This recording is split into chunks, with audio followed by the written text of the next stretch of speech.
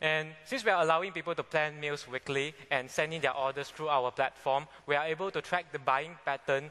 And with that data, suppliers are able to predict how much the consumer needs.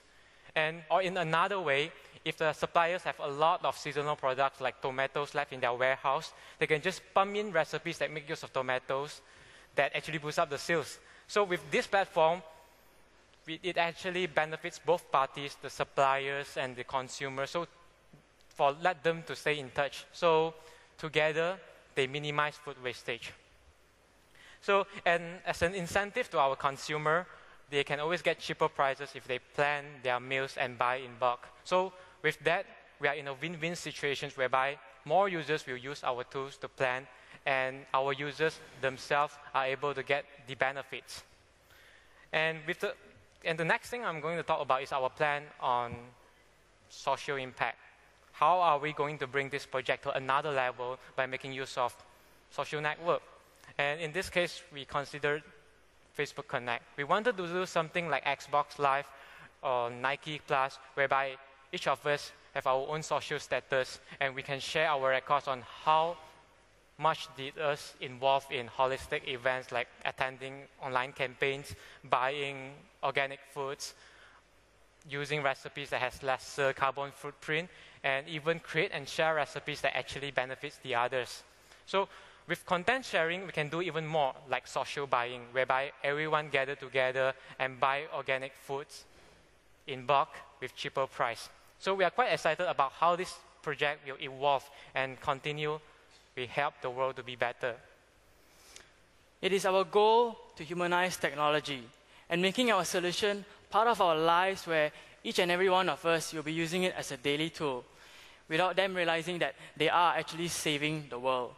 You see, when we stop wasting food, we are using fewer resources. And when that happens, we together are solving the world's toughest problem.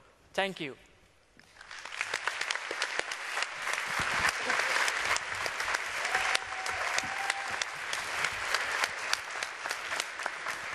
That was a really nice presentation. I don't know about anybody else, but I'm feeling a little bit peckish just right now, showing all that food. Very nice, lovely stuff. If I understand correctly, you're in the shop with the camera in your phone, and you take a picture of the barcode on a product to actually find out what the product is. Is that actual image processing performed on the phone, or is it performed on a server behind the phone somewhere else? It performs on the phone. So yeah, there's a library for that. And for now, we have accuracy of 6 out of 10 barcode images being successfully scanned. Okay, so the phone scans the barcode, gets the number off it. Yeah, we send the ID to and that gets pushed up. So you're doing the scanning actually on the phone itself? Yes. Okay, thank you. Excellent answer. Good stuff. Thank you. Thank you for the presentation. I have one question. Okay, the problem you guys have identified as that of food wastage, right? But it seems to me like the product now, the solution now proposed seems to be pitched more as eating healthily. So I don't see anywhere where I can kind of input, okay, I have 5 eggs left in my fridge, I have 100 grams left of this type of vegetable, and so this is what I can make. Currently, it just seems to me I can choose the products, but it's pitched more as eating healthily rather than the amount of food I have left in my fridge. So to me, the solution and the product and the problem you're trying to solve is a bit mismatched currently. Can you kind of explain that? The world today is focused on being health conscious, on what we eat every single day.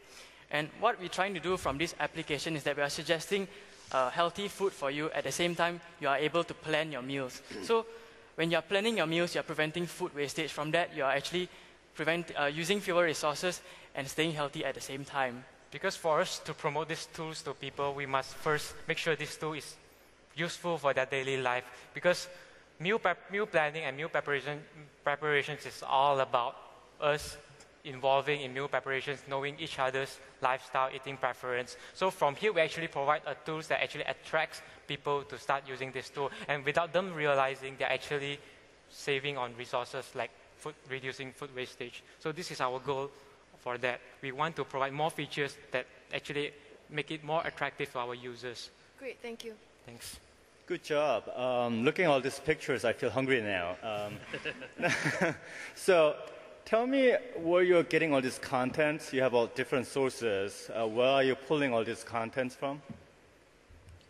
So for this demo, of course, we get it from elsewhere. But then in our plan, like for the business plan, we actually plan to build up a community whereby recipe publisher can also be part of the community. They are the one who are supposed to pump in their recipes, whereby they can advertise their hard copy too. And or in another way, we have companies like Nestle, they can pump in recipes that make use of their products to this database, or we can allow users to create their own content and share it among neighbors, among their friends, or among anyone. Well, very interesting combination, making our world safer, very nice, environmental safe, and we are going to be healthy. Yes, my question is actually about practicality of what you presented. So, did you test this? Do you have any sample of people which will be ready to enter the data? Because the overhead of entering data, what we eat, what our habits are, what's left in the fridge is not automatically loaded to the system, because as far as I understand, this is the case. Is this not too much overhead to get the benefit? As for how we estimate how much is left in our refrigerator, that one we actually requires users to 100%. Yes? Sit and enter the data.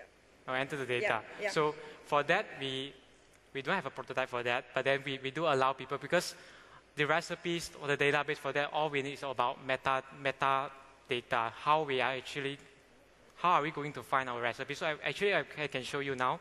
So when we upload our recipes, we can actually tag about what these recipes, how these recipes help, and how many, maybe time for preparations, and maybe it takes 20 minutes or 30 minutes to prepare. So with more meta tags, we can actually allow users to search with like eating habits, like when you are in an exam, something anti-depressing food, or any way they want.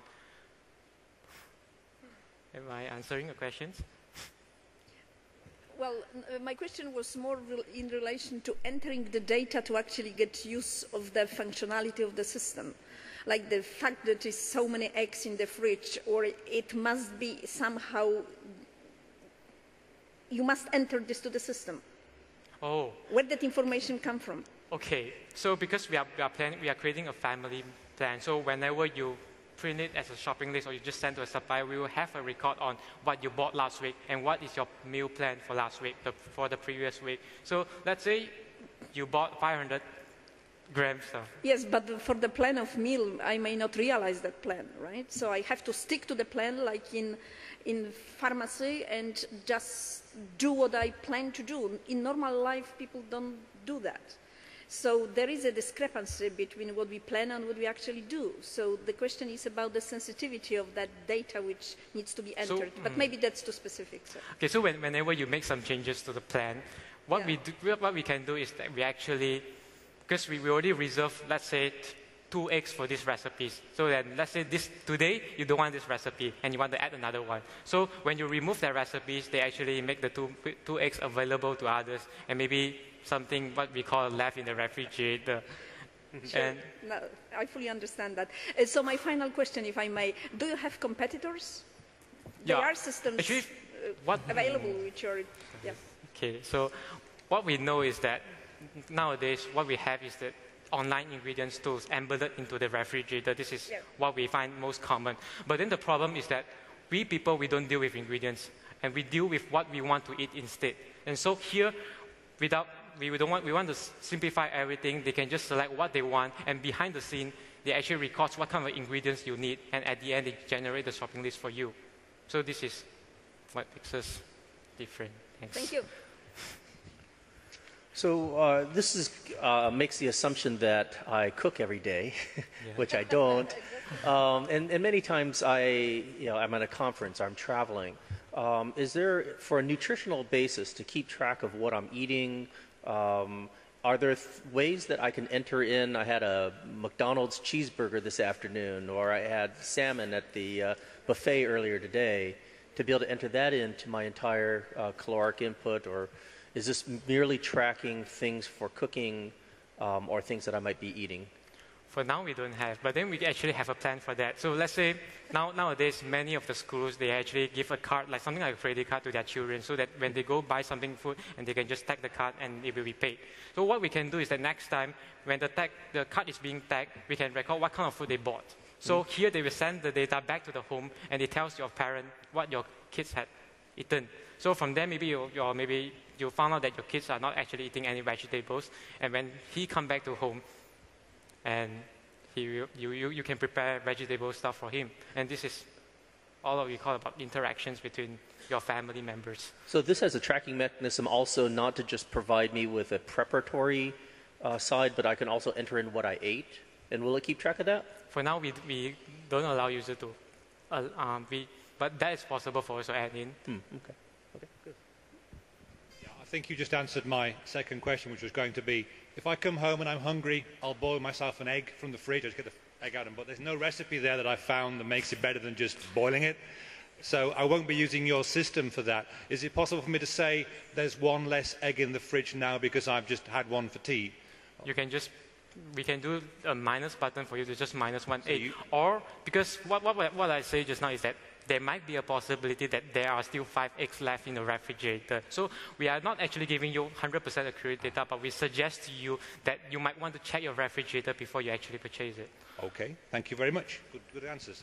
Good presentation. Everyone okay, guys? Very good. Yeah. Judges are happy. Thank you very much. Thank you.